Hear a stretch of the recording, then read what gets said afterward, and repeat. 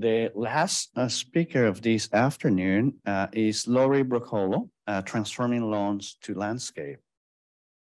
Laurie was a tree hugger long before it became cool. The love of nature is why she pursued a degree in ornamental horticulture and environmental conservation in 1978. She was the first recipient of the FLCC's Alumni Award, the first EPA's Environmental Leadership Award from Lawn and Landscape magazine in 1989, and the first to be recognized in the Excellent in IPM Award that is given by, presented by our program. Laurie started the Broccolo tree and lawn care business in 1990 and has proudly nurtured many people for careers in the green industry. The company sets the standards for implementing environmental initiatives in home and commercial landscapes, from burning gardens to green roofs.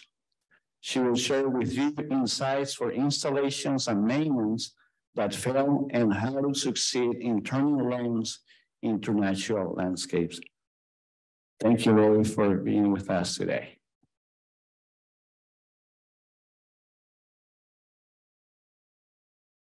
I don't know about you, but I've been trying to digest so much information and taking a lot of notes. It's been a great day. I've learned a lot from the presenters and also the interaction during the breaks. This is fascinating. So my goal is just to share with you some of the experiences. I'd love to tell stories about every one of them, but I can't, again, with our time frame. Let's see if I go the right way. Is it this way? Nope, I went the wrong way. How do you like that? Which one? Okay, the one to the right? Yeah, there you go. Okay, all right. So ever since we started the business, it's always been with an environmental approach. And I'm going to start to show you just some of the projects that we've worked on. And this is my own home way back when we started just adding a whole bunch of native plants, and I wanted to create a little park-like scenario in our suburban neighborhood, which was full of a lot of kids and lots of desert lawns. And if you were a bird flying over, you would definitely want to go to this one little tiny property and hang out there. And so did all the kids in the neighborhood with the climbing trees. It was so much fun. So it actually became newsworthy. Wait, so that is me, yes. And I've always been into the environment, and I decided to try clover and English daisies and see how that would work out. So here's a picture of the property a few years later with clover lawn. And what was great was when I sold the property, the next owner was a good friend and really kept all of the gardens in place for several years as well. This was on a lot of backyard habitat tours. Genesee Land Trust does those tours. And what amazed me is how disconnected people really are from nature. Coming here, one of the best plants that people would get excited about and took tons of photos of was a milkweed. It was strategically, it grew there. I'd weed out other milkweeds, but this particular one was in a perfect spot. It was very architecturally gorgeous, and it was in bloom, and people wanted to know where I got this exotic plant. So I'm like, wow, we have a lot of work to do. I don't know if you've all met Michael Warren Thomas, but he's back here, and he's been on the news talking about his Rochester property, in which he converted to all plants and no lawns at all. And it was, it's a great article. And what was interesting to me was all the different comments though online of, well, you know, mowing is so much easier. Meadows bring mosquitoes, you know, and rodents and snakes. And what was really surprising to me though was how controversial some of the comments got. It was absolutely shocking on shaming of lawns. Now they're trying to shame us, those liberals. And things like, I don't want a hippie lawn in my neighborhood. It was, it just reminded me of how carefully we need to talk to others. We are all, you know, we're already convinced. So how do we influence other people into reducing their lawns? And that's something that I think I've been able to do, our company has been able to do, because we take care of lawns So we fertilize lawns and spot treat, IPM approach. So what was interesting too is as we've been developing some of these designs and converting lawns, parts of lawns, is what is really important and what was the concern? How many neighbors' complaints there have been? We had to go to several different town public hearings in Henrietta, the town of Henrietta, Brighton. It's just really interesting. And then you get this public input and a lot of anger really about ruining what? Their property values. It really had nothing to do with the nature and how things looked. It was all about their property values are going to go down. So understanding that and trying to create this typical neighborhood. A lot of those are my customers. They have nice lawns. We only spot treated the weeds, just so you know. But how do we convert them? And as I was driving through this particular neighborhood, I was really surprised to see this one slope, this one backyard was let go. Now, to most of the neighbors, I'm sure that was completely unkept and unacceptable. And I looked at it thinking, wow, why are those other neighbors mowing everything away? So we don't have to be convinced. And this is a perfect example, though, of getting kids out closer to nature in their backyards. What is the most motivating factor for reducing lawns? This has been really exciting for me, especially in the garden center, that we have people coming in demanding natives, where 3-4 years ago, just a few people, few educated people. Now, younger people are coming in with their parents and insisting that we get natives and that we save the bees. So it really is that whole message, save the bees, the pollinators, is resonating with people and they want to do their part.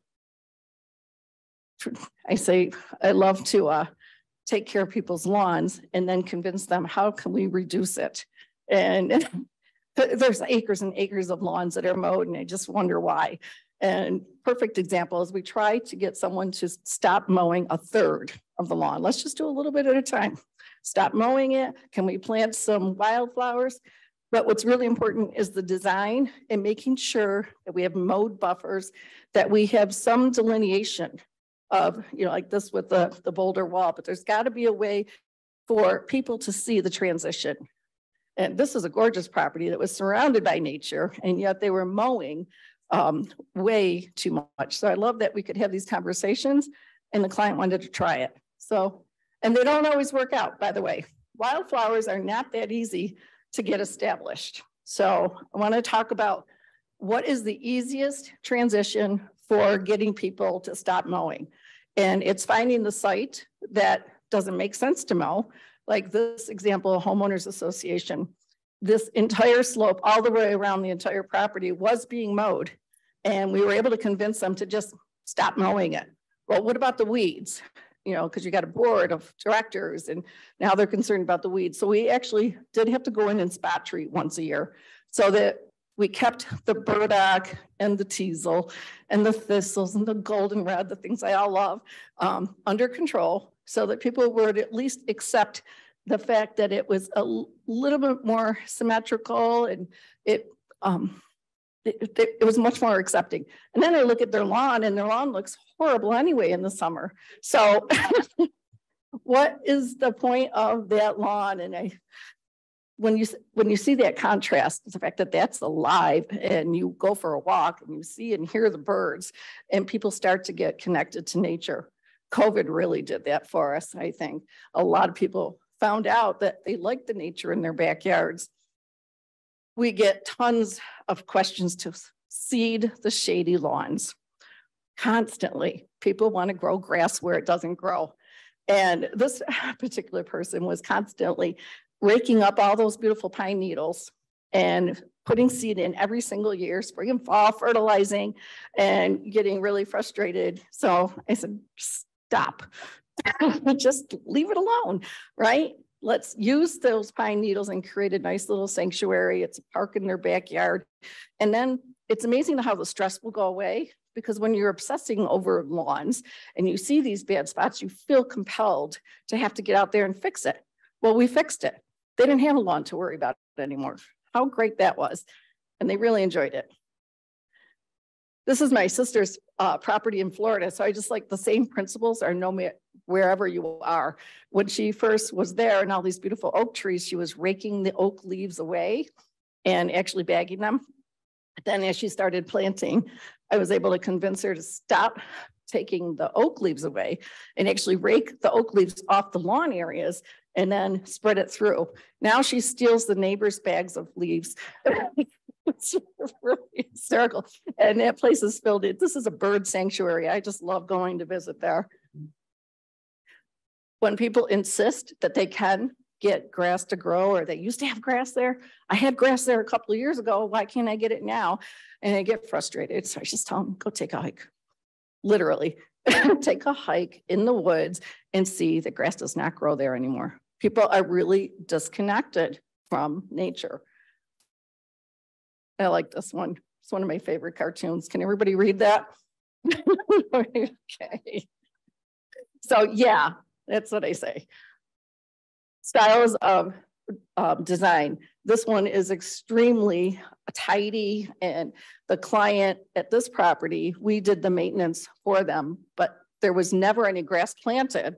So I thought, oh, that's great that they started with that concept because it was way too hilly and too shady.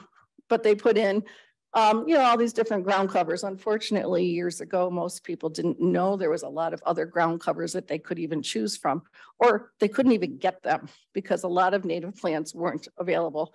But that does take a lot of maintenance time and keeping that pruned and neat so it actually looks like, the ivy's not taking over. If you let it go, it would just completely cover everything. But this is my style. And the customers that I typically work with are ones that allow a little bit of organized chaos. They like a naturalized look and yarrow and that. So this is one of my favorite little gardens because it's still existing. And it's all annuals. We talked about annuals and perennials. And they're not native. Well, actually, I believe the poppy is native. And then you have the Dame's rocket that everybody thinks is phlox out on the sides of the roads. And then forget-me-nots, but it all completely dies off in the summer.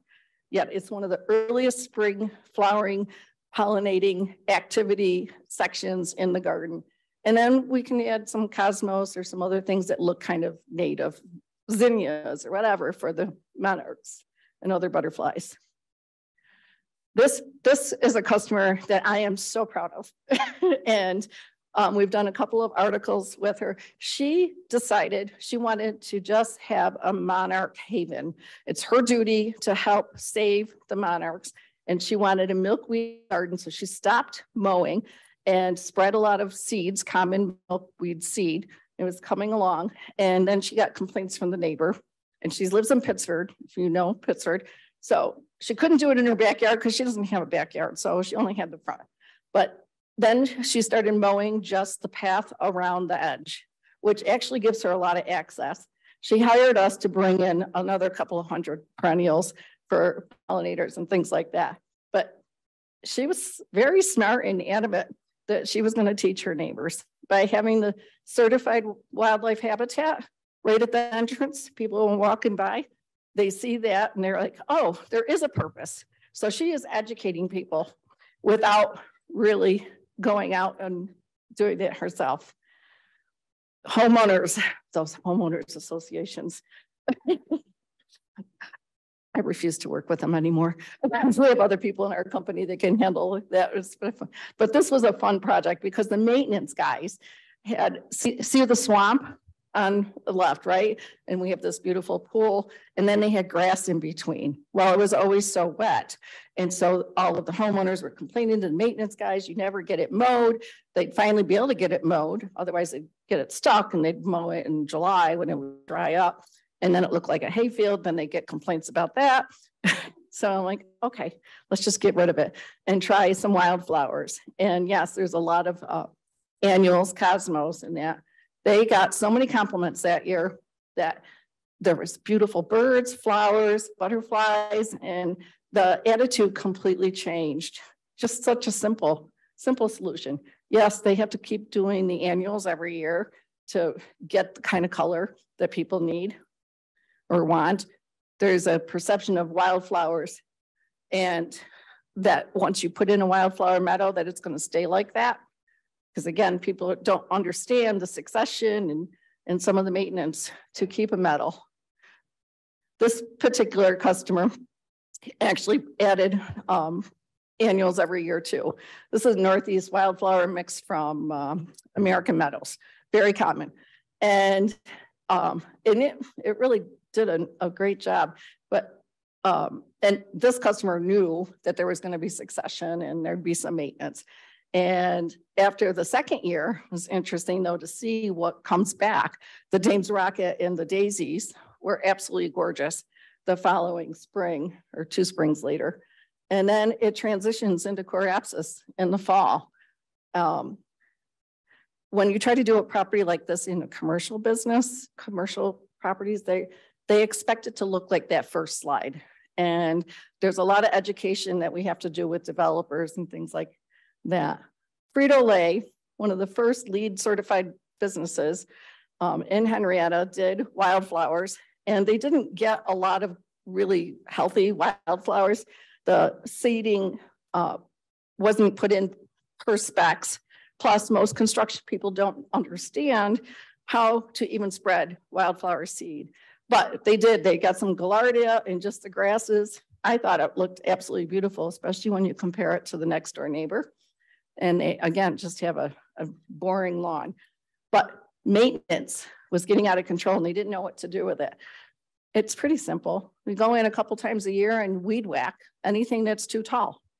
And then you have beautiful, you can see actually even some of the blue flecks that was in that seed mix and all. So it's not that hard. There is maintenance, but it's not that difficult. This property, Rivers Run, is in Henrietta on Genesee River, near RIT. And the developer here had this typical landscape architect drawing that was approved, but he really wanted this to be a gorgeous community of environment. And so we had to go back to the town. And what we did was explain to them that those monocultures of trees everywhere was definitely not good for the environment. And we wanted to create groupings of trees instead. So as long as we had the same amount of trees and shrubs, they were okay with it.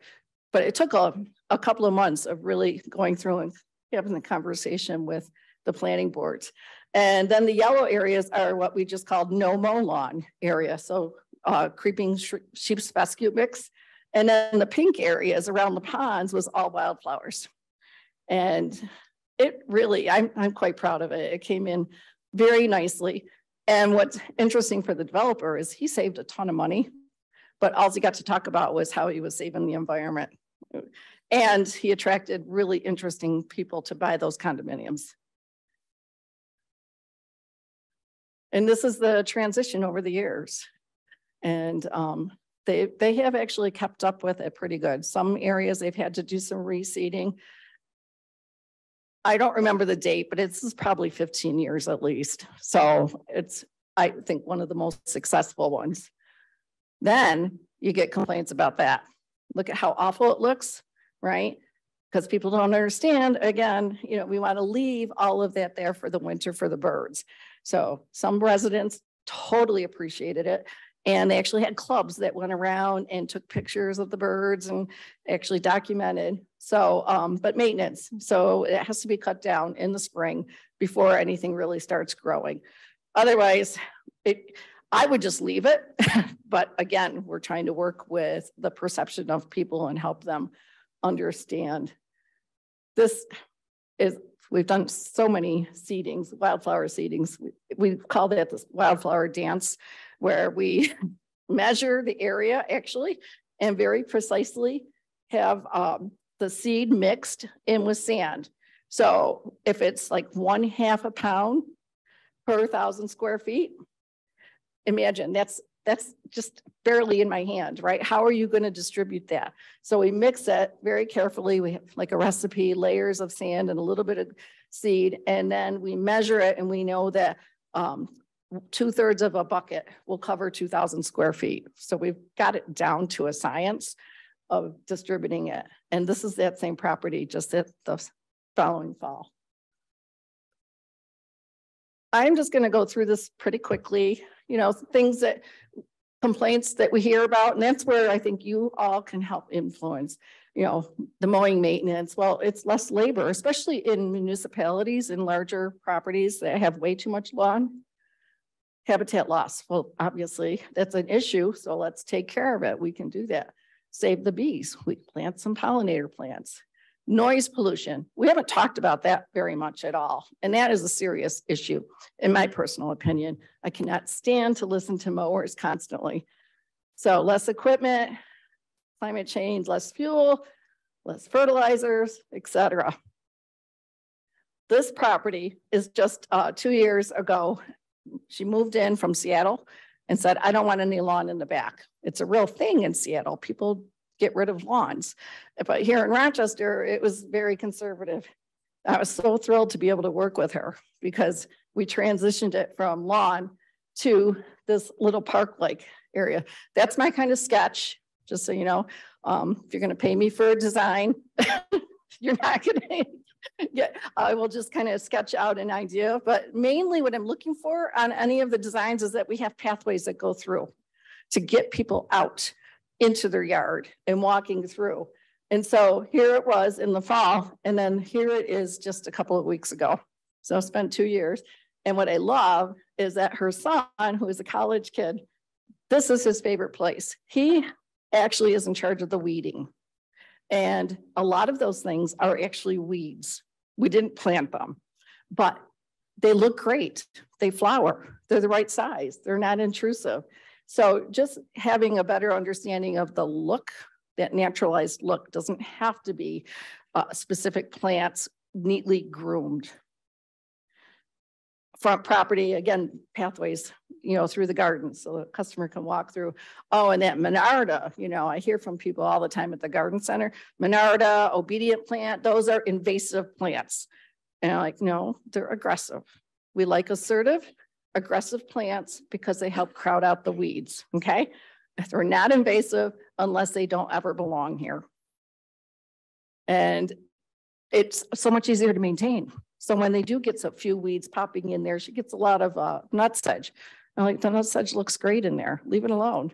And survival of the fittest, that's my theory. How am I doing on time? Am I doing good? So worry about, okay, good.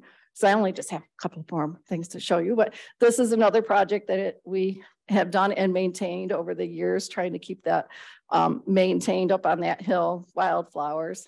This is an example in Fairport on Main Road where a lot of people got to see this transition into a beautiful front yard shade garden, very inviting.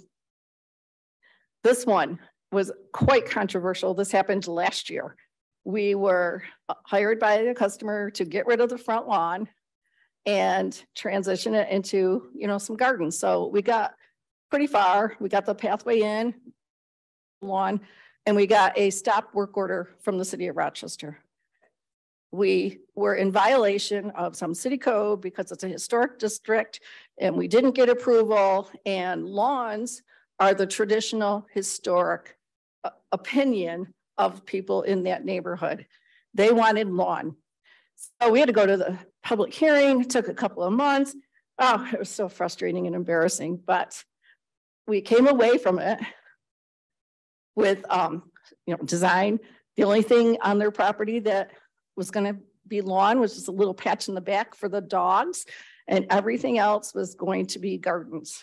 And the pathway was really an important piece of it. What I had to do is dig up photos of like Elwinger Gardens and some of the other historic gardens from that area and show them that historically people planted gardens, edible gardens. They didn't plant lawns. That was something that came up in the 1920s or whatever. These homes are from the mid 1800s. So I should show them a perspective. We did a lot of work. Anyway, they finally approved it. And what I loved was when the chairman said, this could be a great example for everybody in the neighborhood. and approved it. Wow. So I felt really great success there. And so that was last fall that we put the plants in, and this is what it looked like a couple of weeks ago. It's not filled in yet because our goal is aggressive plants, so she doesn't have to have a lot of weeding. And this is our property in Penfield. So I hope that someday you'll come out and visit us. And the garden center is, to me, it's a lot of fun because I create little gardens and examples everywhere. And then we have the farm that we have wildflower meadows. And that barn we restored several years ago. It's a 1900 barn. And every weekend we have workshops there. And we also host a lot of programs. So if people want to have a program there, garden club programs, that kind of thing, that's what we love to do. We love to share the property. And I feel like with what we're doing, and this validates by just being here, that, you know, the little bit of stuff that Broccolo has done over the years, that we actually are making an impact. And we all know that everybody just does their little part, can make an impact as well. And here's some resources. American Beauties is one of my favorite vendors because they are growing and propagating natives only. Ohio Prairie Nursery Seed is my favorite seed vendor because they work with a lot of natives and they're not trying to sell a ton of annuals and things like that. They really have multiple environmental seed mixes for wetlands, rain gardens, dry, whatever. So you just go on their website. And Doug Ptolemy, we already talked about him a little bit earlier today. Homegrown National Park. Let's get our backyards on the map. And and certified wildlife habitat. I mean, there's just so much info out there. And now all the information that Ashley put up there, like, oh my God, they got all these websites to go to for Cornell and start sharing with everybody as well. So that's it.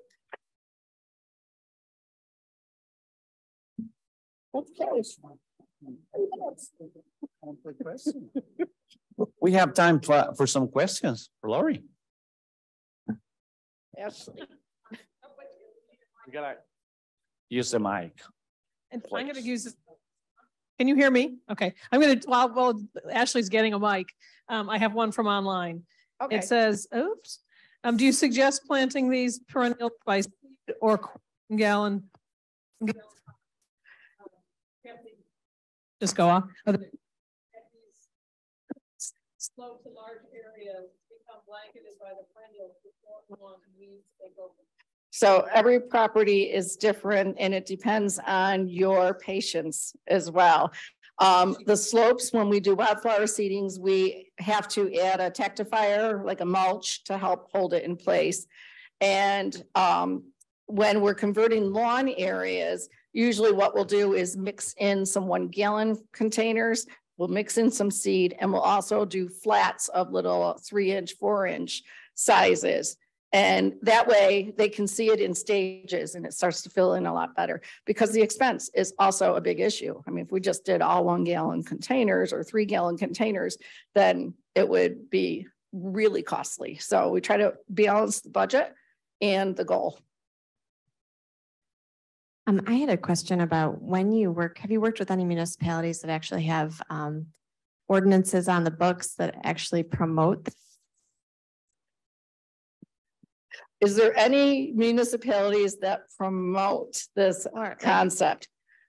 I'm going to say to encourage it. Yeah. When I worked with the town of Henrietta on some of the changes there, I don't know that they've come out with it yet, but their town engineer was came on board after the others that refused to change. Anyway, he invited a lot of us in to help review all of their town specs and actually change the specs from monoculture trees and like that. So I'm not quite sure if it's already been published, but I was thrilled to see that, yeah, they were on the same page. Awesome.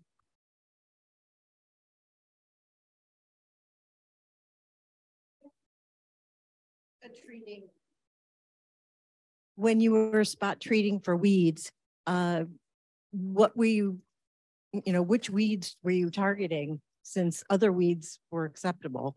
when I first started the business in 1990, and I've been in this business longer than that. I worked for Ted Collins for 13 years and I started his lawn care. I really got to practice on his money. He was a wonderful coach.